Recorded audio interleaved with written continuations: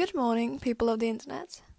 Today I bring you a drawing of my character Nina because I love to draw her, even though I don't actually draw her in the comic she's supposed to be in, but just weird drawings of her.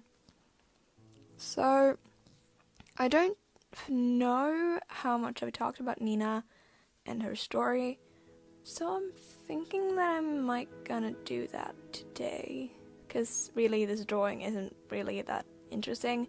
It's just Nina sitting on a roof, looking sad, because logic. I just wanted to draw her as if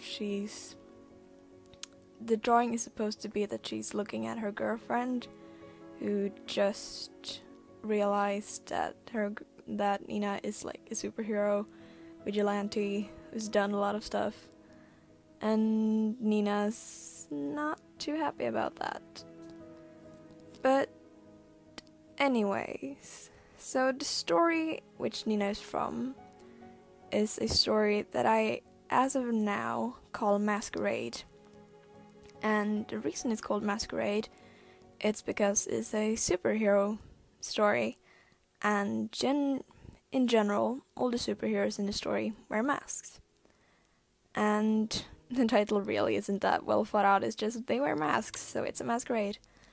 And the main characters, which are Nina and her brother Will, they and their best friends, Jax and Martha, are sort of their own superhero gang who solve things and like take care of bad guys and stuff, but not in the usual way. Because there is another superhero team, which is the country's official superhero team, and the characters in my story, they refuse to be part of this team. And I think I've already spoiled the reason for that, but I'm not gonna do it again. Because if I end up actually doing something out of this comic idea, I don't want everyone to be spoiled. They're not part of that official superhero team because they don't agree with what they're doing, and they know some secrets about that superhero team. And they're basically sort of on the gray line of the law.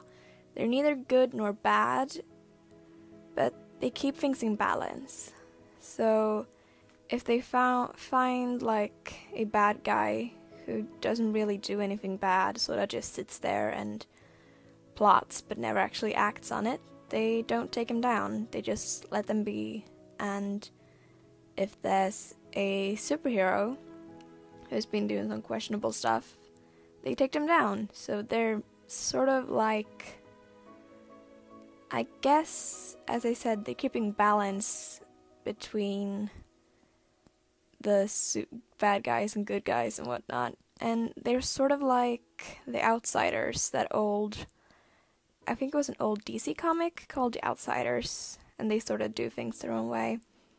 And I sort of like the idea of superheroes that aren't purely good. So, yeah, now we're beginning to get to the end of the video, and I hope you enjoyed me rambling about my story, and have a nice day. Bye!